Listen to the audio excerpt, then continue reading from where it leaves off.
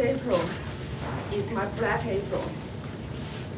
I lost my job all of a sudden when I was at the pinnacle of my career. It was hard getting through the first day. Toastmasters, fellow members, and our most welcome guests. My daughter would not be coming to Canada last summer as planned. I was dying for another job immediately. I went to the internet searching for any job opportunity. As a matter of fact, my eyes look at the screen, but I had no idea what I was looking at. My hand moved the mouse, but I didn't know what I was doing. I stayed in the same position, forgetting to eat, drink, and sleep. Time stopped. Mama, Mama. A gentle voice woke me up. Oh, that's my daughter Lan.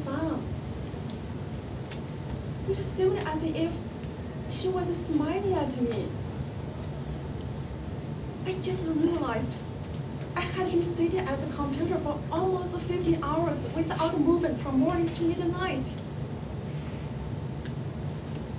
I'm the mother, and I'm supposed to set a great example for my daughter on how to deal with problems in difficult situations. My daughter needs me to stand up. In May, I started to send my resumes out. In 2 weeks, I received 2 phone calls for interviews.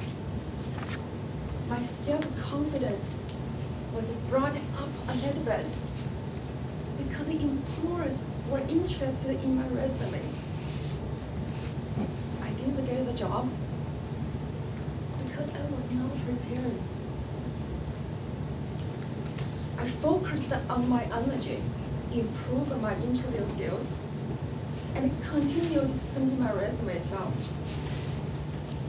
In August, I was offered a contract position by 1,000 Islands municipality. The financial manager was my former boss, but I hesitated to take this position.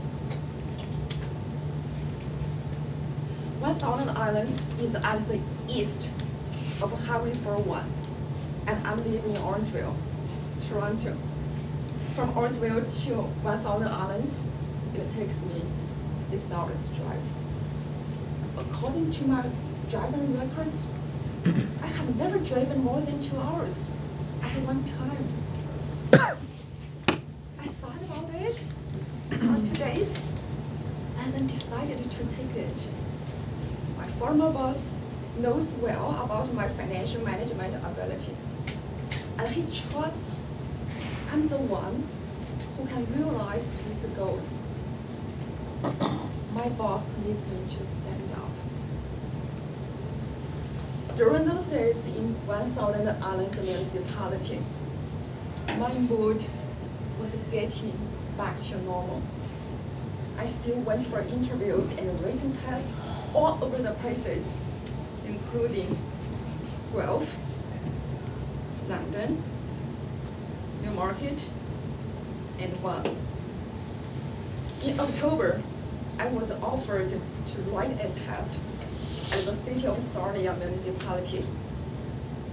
City of Sarnia is located at the west and borders Port Huron, Michigan, United States. It also almost from 1,000 Islands to the city, another 6 hours drive. But at this moment, I don't have any issue anymore. After I wrote the test, I drove around to to explore the city.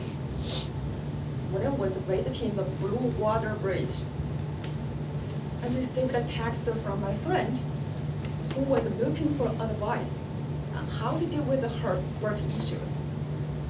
I have been mentoring her for more than 3 years on her interview skills, reference check, and work direction provision.